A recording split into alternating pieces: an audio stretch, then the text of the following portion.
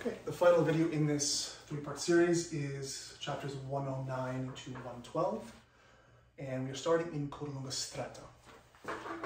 So, not surprisingly, we are the patient here. Sorry, we're starting as the agent, and then we're going to immediately turn to the patient.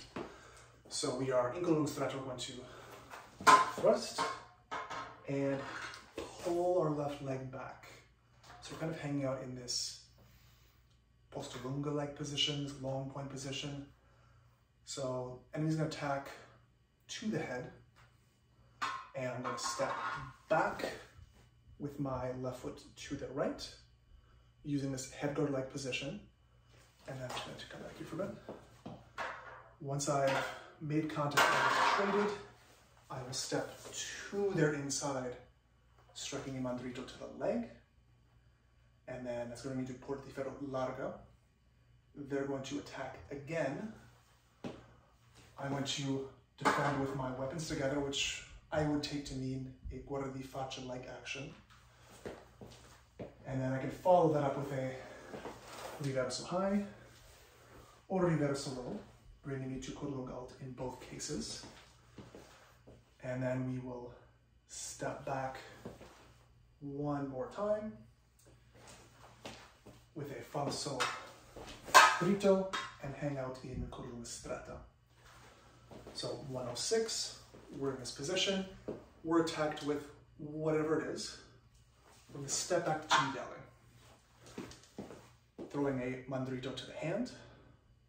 They attack again. We're going to step with our right foot, follow sedge, attack with the riverso. Could be high, could be low, doesn't really specify. Go to the riverso to the leg.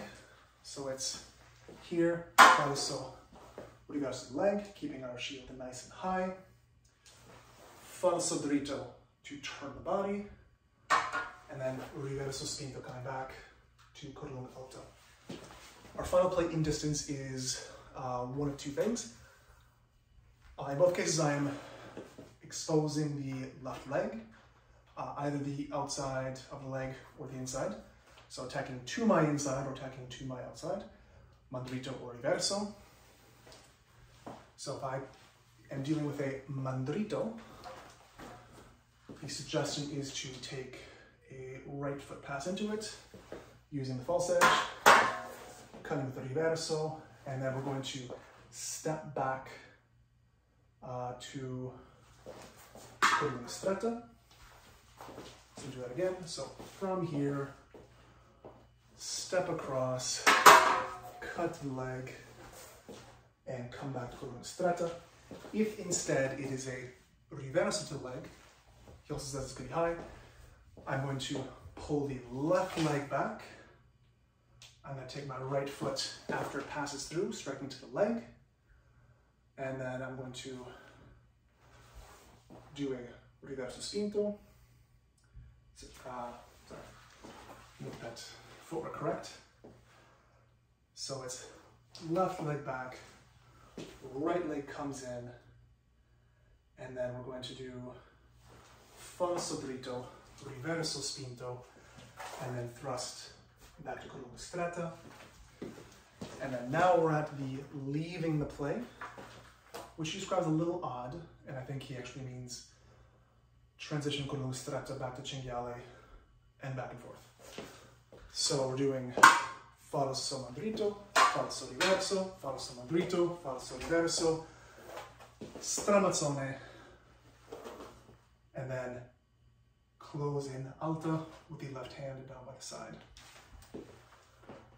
So let's try these four plays again in the full sequence. So curlunga stretta. We're gonna thrust, pull leg back, attack comes in, use head guard, strike to the leg. This brings us to iron gate. He attacks again. Defend using faccia, cut high or low. This brings me to curlunga alta, and we're going to do a falso dritto and step back to curlunga stretta. Here we are, mandrito or any kind of attack comes to us. We're going to step back, use cinghiale. Next attack comes in, doesn't matter what it is. falso, riverso to leg, falso dritto, riverso spinto. So that brings us to coda lunga alta. Final action in distance. Make sure my left leg is available. If a madrina comes in, step across, defend, cut, cut, come to coda lunga stretta. If instead it is a riverso, let it sail by, cut the leg, falso dritto, riverso spinto, at coda lunga stretta, and then once I'm there, falso dritto, falso riverso, 3, 4, 5, and 6. And that concludes the Marozzo sword and Rotella unit, chapters 101 to 112. Next up will be something a little different.